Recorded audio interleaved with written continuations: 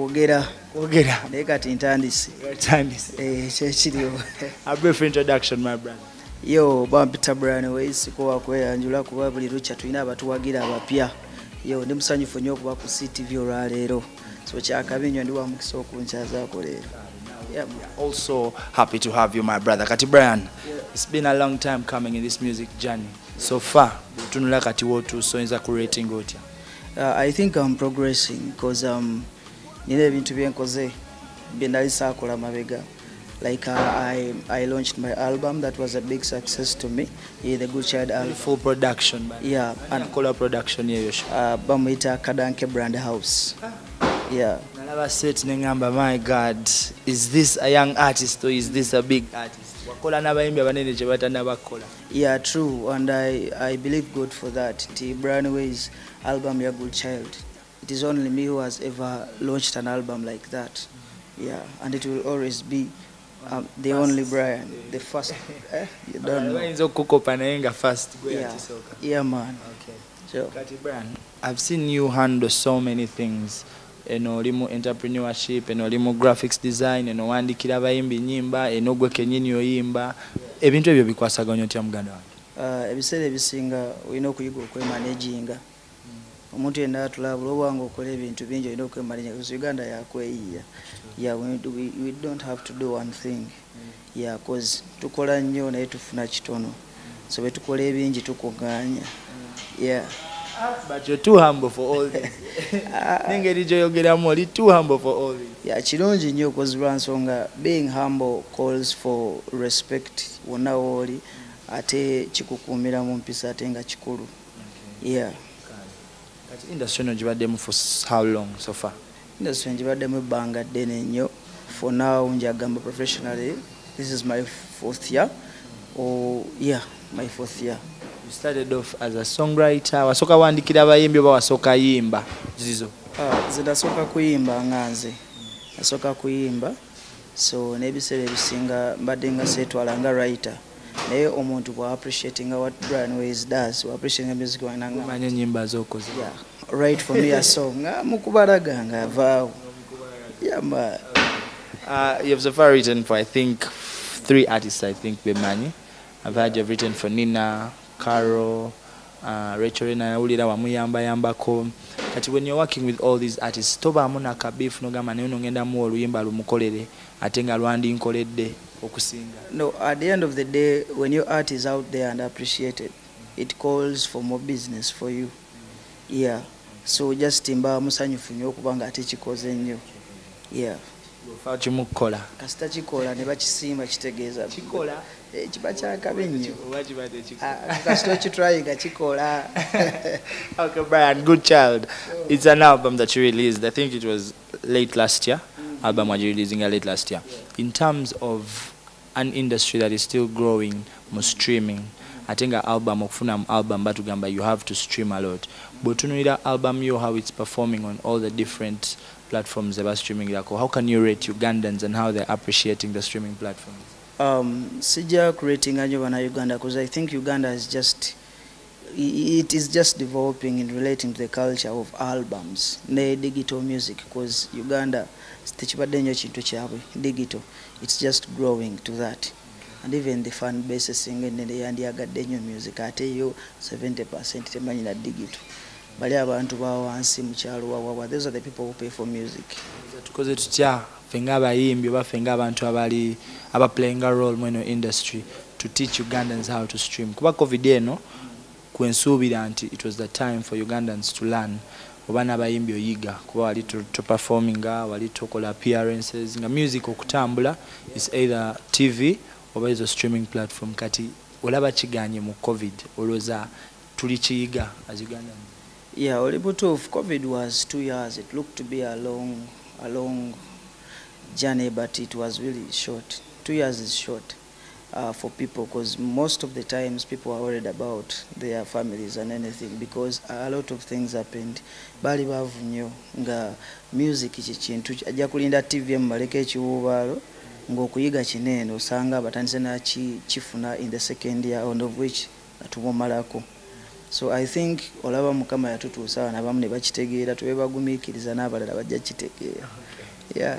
Ninga bebale kusigala even during the COVID period nti tokola, but still you managed to put out an album, and I'm sure during COVID nalaba projects ng'endala. I saw a project with Carol. I think during COVID still we wakola ne Nina. During COVID wakola n'abayimbi bangi, and with so many artists kale COVID period yabaletera okusirikamu ne batya because of funding. Music is very expensive. But thank you so much for always thinking about your fans. Anyway, Brian, before you started music, I knew your muntu yaku inspiring okuyimba. Yeah, I always tell people, no one inspired me into music. Music inspired me into music. Manyi nkinyonyola abantu bamu tebategeera lwaki baga music. Mwewe nali omuto natunuuliranga Bobi Wine, Baba wao bani, America abo baniyo, ngandaba whenever they sing and people appreciate them, basobola okuba obulungi, basobola okuyamba abalala. So kino mukama yakimpe kya talent, but I realized I should go ahead with it because ndalabanga nange singa kibakuba ekituuka. I can do a lot for people closer to me and people who are not closer to me. So what music does when it grows, when it becomes successful for you, it's what inspired me into music. Chakwagaza okuyimba. Kati has your music done kyewali osuubira okukola? Tennakituusa wendowooza nti bwe kirina okuba ng'ekkubo walikwata erina kyekola. Yeah. Ekkubo walikwata haiwo gye oliko? Gye ndiko. Kigenda kutwalira emyaka emeka oba ennyimba mmeka okutuuka where your dream was? Omanyi okuyimba mmere ya muwogo etalina mazzi, buli w'omulya n'akutuuka ng'okkakkana kubeera togenda kulinda kutuga. So it is better n'oba ng'olyako ekigere okitegeera. So sisobola predicting awo enakutira wekangukkuse n'olekeraawo okulya. So tukyayimbira ddala paka bwe tunaawulira nti tukkuse, but we cannot predict ddi bwe tugenda kukkutira. Okay, Brian. There's so many young artists. There's so much music in the country right now. As of you, Otula, it could be your song, it could not be your song. Botule Sawazino, who can you rate as a person who has a big song? You know, it is very funny when it comes to us musicians. A big song to me might not be a big song in the country. Because for us, when I listen to music, I listen to lyrics, I listen to the story, I listen to the maturity of the song, I listen to how he was thinking to write the wordplay and everything. So it is funny, you might find me loving a song that is not even a hit in the country. Because you're our artist of the week, we want to know what kind of music are you calling Sawa Zino? Sawa Zino njagala nnyo Hati Mwandoki. Yeah, because their music is so to me it is better than any other music. Aliwe Sawa Zino kunze because of the maturity, the story, the way they write their things. Yeah. Those are men. And then from the women, from the women so far, Simanyi. Kuba Simanyi.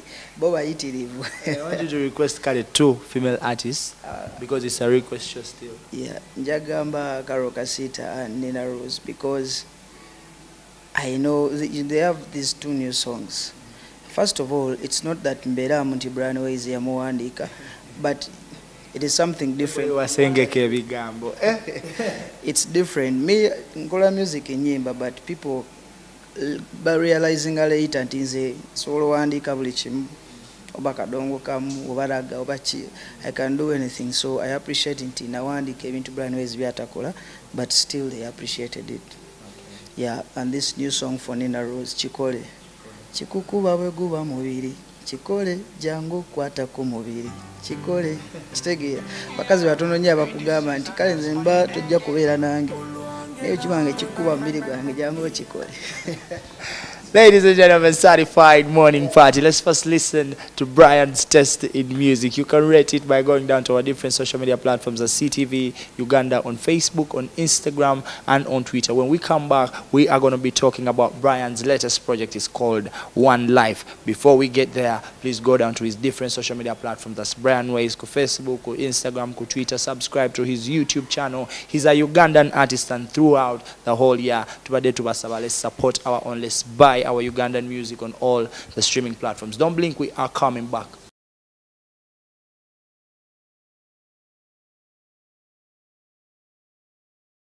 gwe bwolimpa omutima goli bompozeeyo kwagala sijja kusasula nze nsasule nkole amagoba gwe manya n'okukulota nza salabo ne leero kisoboka kuba ekirooto nasigaza kimu gwe neerotera gwe gumanya bwe nkulowooza muli nfuna obuwoomi wafuuka bwoya bwa ku mukono sho oli munyenye gye batannaba kuzuula laba kyokka nga bagiraba kati gute omutima ogwange nago ntadde gwete omutima gute sho Jesus Christ bile bigambo bijawa wasoma literature wakola poetry wagwan saakola literature wa poetry naye nakulira nnyo mu bajjajja bange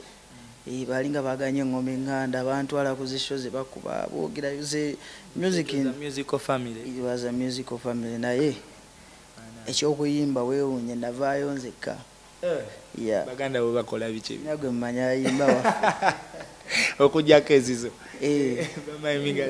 naye ng'ebiseera ebisinga n'okuwandiika kiri kukukula within the music n'obanga mwoli ojja owuliriza nnyo a lot of music n'omanya nti okay n'osobola okumakiwalinga in how you write.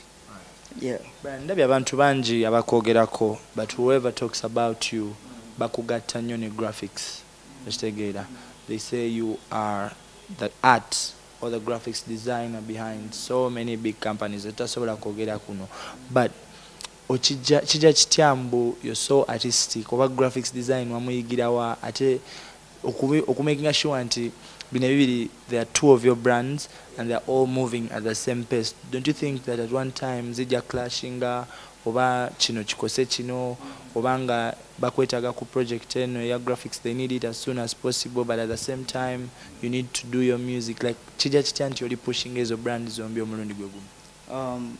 Brand ya Weiyz ya muyimbi neya Kaganda brand ya graphics nga bwe nakugambye before nti olina okuyiga engeri gye weemanaging from the beginning natandika nnyimba naye bwe namanya nti nina ebintu ebirala bye neegomba nemanya nti bisobola okunnyamba okupushinga kyenjagala music nga bwe nakugambye we need to have a lot of businesses so that tupushinga obulamu okubanga music is expensive.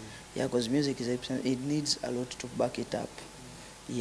So ba artist abasinga bambuzanga nga brand erabika bulungi ebintu byo byokola posters biki bina birabika bulungi bagamba nze mbyekolera naye nga tebakkiriza so bajja bazikiriza koza nakolako album ya Shiba nagidesigninga ne designing ya Maurice Kiria ya Waiki Benda ya Zoli Tamzi ya Zexi bayimbi bangi benze nkolera album zaabwe samasoja bangi so they believed in me so a lot of artists who I appreciate in bakkiriza mba branding their products to go out. So this is why bitambula bibiri Kagana brand new graphics designer. All right, in terms of management the hours are you signed to any label still? N'okusooka okukitereeza abantu abamu bagetinga confused tebamanyi nabagamba nti Brand Weiyz ava mu under events takyali muyimbi wa under events takyaliyo it's 1 year now naye abamu projects are good child zonna it's not been under events. It's not under events. Brand Weiyz is alone, he just has a team gy'akola nayo ate wava buzibu twasenguka omanye ennyumba obwanga etandise okufunda osenguka ebintu bingi olina sofa oguze tegera twagula sofa netugula ebintu nga tebijjaamu naye tekitegeeza nti landlord omusanga tomusiibula naye ewe oba wasengukayo. So you're still in good terms with him? Tewali tabu. Kati no team jokola nayo is it under Brian Weiyz music like when ya katongoleko kewekola or it's just Brian and friends? It's just Brian Weiyz and team that manages him as a brand. Era ku Facebook yaffe Instagram contact kwezirira bozikuba ofuna omuntu omutuufu gweyogera naye for anything. Team like twagala kumanya kweno team like watandika nayo? Did you meet them after? Did you wakola interviews okuhiringa, or is just bantu bobadde owuli nabo mu ddongo nga bakulabye, they know your story, they know your hustle, they share your dream, and bagenda ku kyangu yakale? Yeah, the core team eri ku admin mbadde nayo from day one, mbadde nayo era ndi kati gyenkyali nayo. Yeah, bagikola bulungi ate nga kyamukisa mulungi. The more turns up pushing a brand was there, a lot of people that are coming in that want to be on our journey. Atenga tetubamanyi tetukuze nabo, but they are willing to work hard and they are working hard. So that's the good thing about music. Otula ku mitima gy'abantu bingi nnyo n'abatakumanyi. Yeah. Brian, mbadde manyi, okay, growing up, okay, the first time I listened to your song, I thought you were in Firebase. Firebase no program chiwa business chijoina nani? Brian Weiyz tabangako mu Firebase naye akulidde Kamwokya okuva nga mama we akyali lubuto, ye akulidde Kamwokya kozi wenzaaliddwa.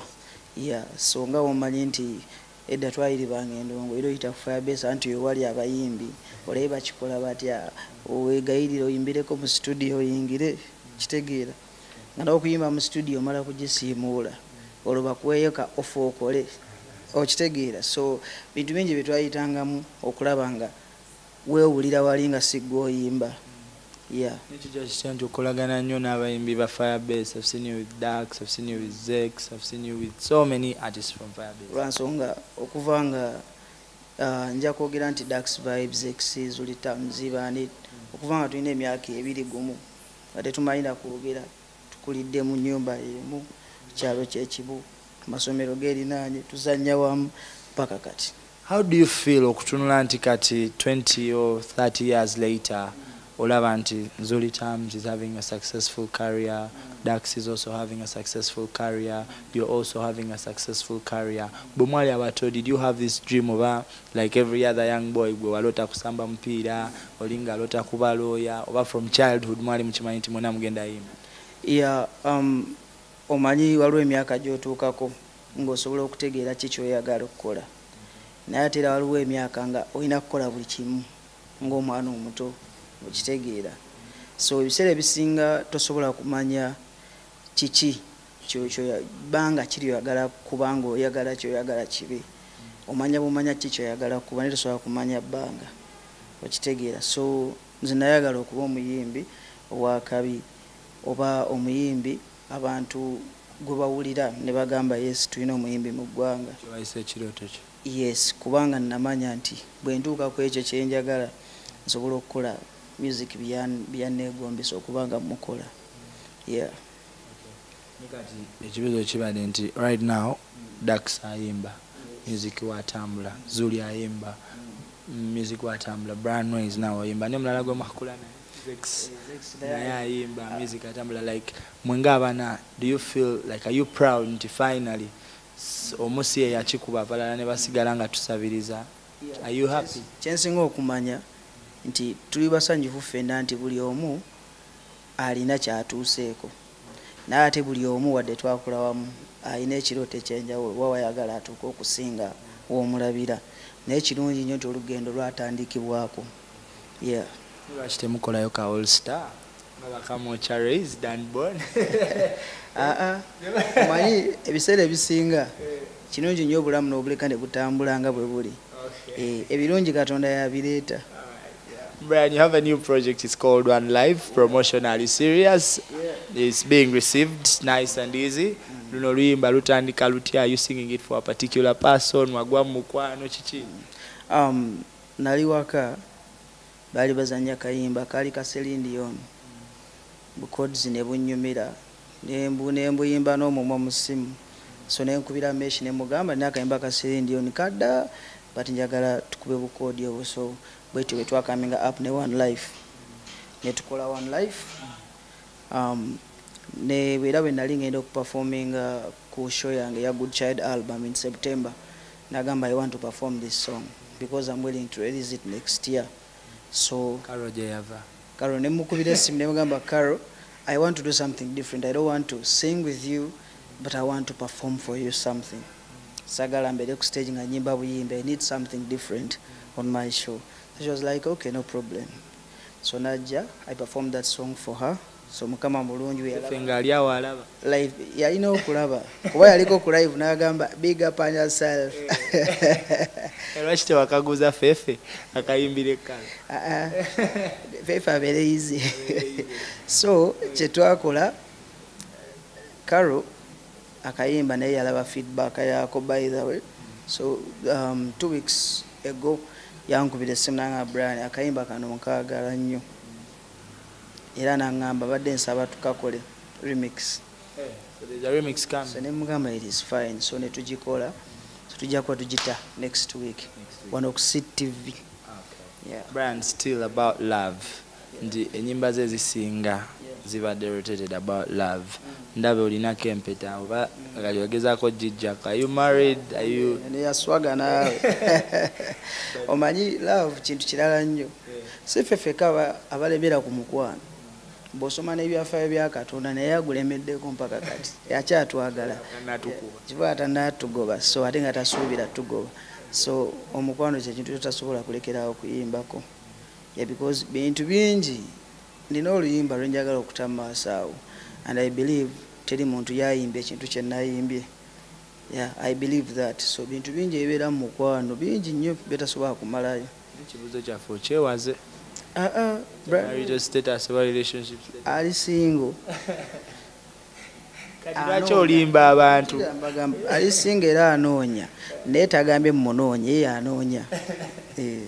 abanoonya bo gye bali banoonye naye nange kati nnoonya mbeegaseeko tunoonye. Yeah. Brian, okay. As we're about to wind up the show, Ninjagalo Tugambe, what's the plan for Brian? Like, after Good Child, are you going to do another album, EP, project, concert, Masoka, or what are you going to do for your fans this year? Yeah, I'm working on my album. It's called another one. Yeah, it's called 411. Ngera olimba renda kata Roka One Life. Album ya 411.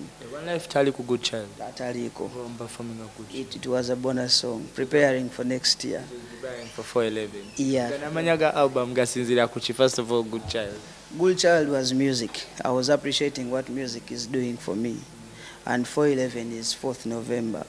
It's my birthday. Yeah. So the album is dropping on your birthday. Yeah. What do the fans expect? To leave our home concert this year?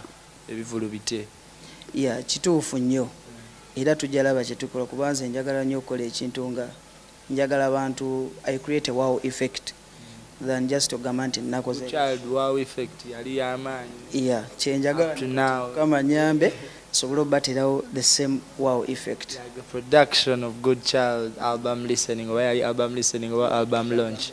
Jesus Christ, production yali mulungi. So Brian, your relationship with the female artists ebuzaabuza eddanga bwe tulaba Bobby ne Juliana abalina otulana atunyonyola lwaki Juliana gwe tukulaba ne Rachel leero naye wamuwanira ku stage. Same stage we are seeing you with Carol. We are seeing so many pictures of you and Nina Rose buli kaseera gone Nina mugenda ku show mugenda wano. Oli pule oli muziraamu oli seeka kiki ndi mukwano gw'abangi ababazi lwaki si basajja lwaki tubeerawo ne tukulabako naye ate mbeera nnyo ne Palaso ye nga temwogera Palaso ababbizi aba mu concert bali tebayimba ali kutuwa ne bali bayimba lwa nsonga gye beebaka basasulayo kitegeeza tunakola na Palaso gwe toyagala kunoonyereza naye ng'ennyimba in fact Palaso is on my album ewedde ne kweno ey'okubiri kwali. Yeah. Yeah, Good Child kwali ne kweno kwali. Yeah. Your relationship with Nina Rose at a point was so weird. Yeah, because Nina tulina twatuukanga just chali wange nnyo just a friend is on his. Yeah, nga tuli bami ne kati tukyali. Era bonsanga naye oyinza obutalooza artist. Ezo zoba bono bwawanga. Zali ziyita gwe yagobya ne Andre. Why? Andre ye mujulizi wange. Nenga just nze ne Nina just tuli bakyali kyenyiza okugamba. We are just free to each other. Brian, how do people get the music? The music is on YouTube.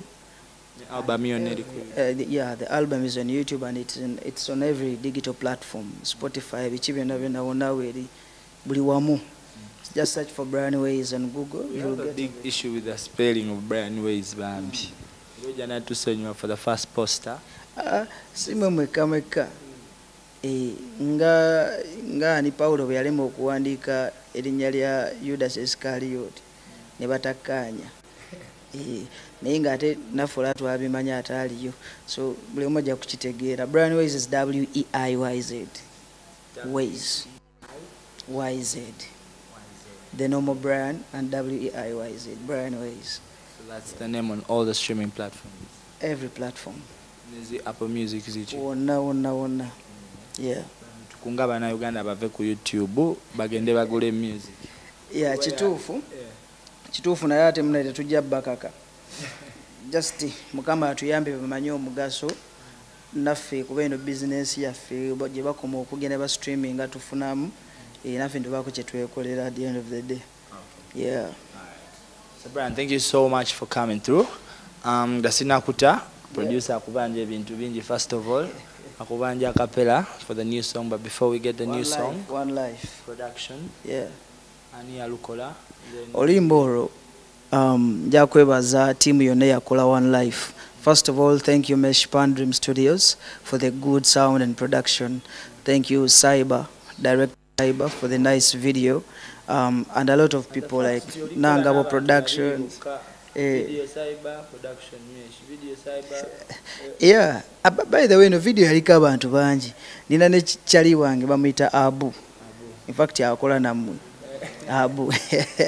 Yeah, wakabinyo. Yeah. One Life officially. So zonkubye kumala kabanga. I wonder yeah. Goli munyarwanda oli muna Uganda tikubanga guno mubiri gulimu amakona nga botro ya Fanta. No wonder yeah. The guys are around. The boys are bonna bakunonya. You're my one life baby yeah. Wulan, your music, oh, One Life, baby, yeah. Dola, uliragwe, show, tolirago sipito yange, yegwe, vakisini yebirwadde byonna, kunzi, bwenkufuna njagala tuzale, bona kusinga obulungi simunoonya. Brian Weiyz another problem. One Life, watch it, request it, show time, good child, you know. My name is Taban Timkesh, and I want to thank everybody who has been watching right from the hour of 11 a.m. We are officially going to get One Life from Brian Weiyz, but allow me to thank the people that I've worked with, from Jose to Moses to Esther to everybody in the control room, Milford, Jared, and the whole team. I've been styled by One School Fees Official. Please go down to all these different social media platforms. We shall meet on Monday. Don't blink. One Life is the stream it, buy it.